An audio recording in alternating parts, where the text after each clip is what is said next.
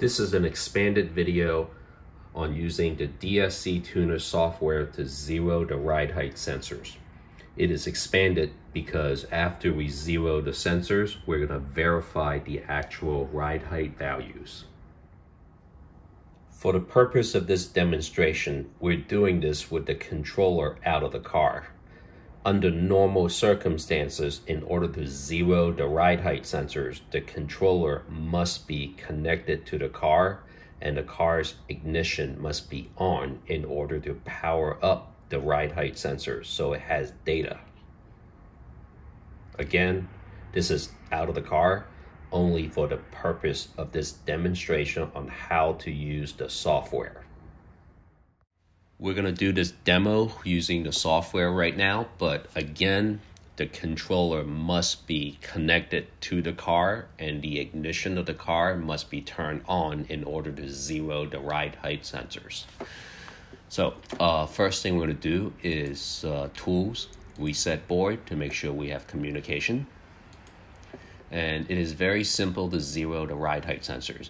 So if you have your car just have the ride height lowered, or you just want to do it, or for cars that have axle lift, you need to zero it, then just go to Settings and go right to the Zero Travel button.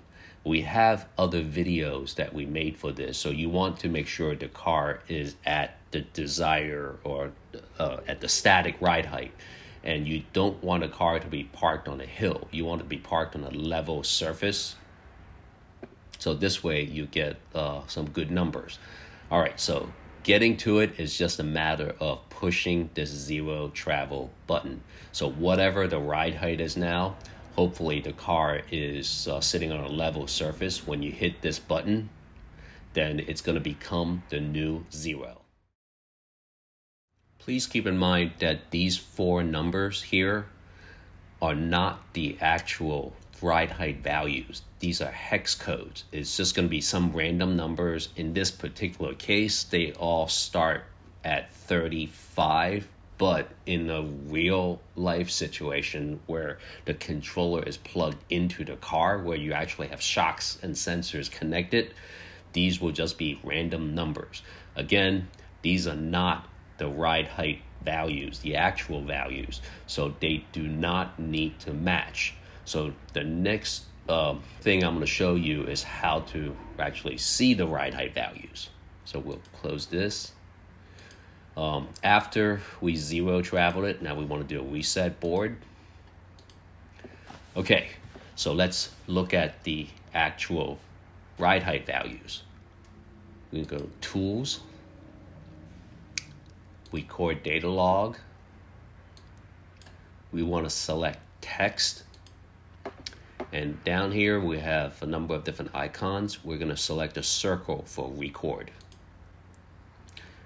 Now, these are the actual ride height numbers. Left front, left rear, right rear, they are all at zeros because whatever the ride height is, we just zeroed it. So this is the proper way to check it. Not using the four values that was displayed on the main screen right after you hit the Zero Travel button. Again, those are hex codes. Now these here are the actual ride height values. So to exit out of this, we'll hit the square for stop, close, and we can close this out.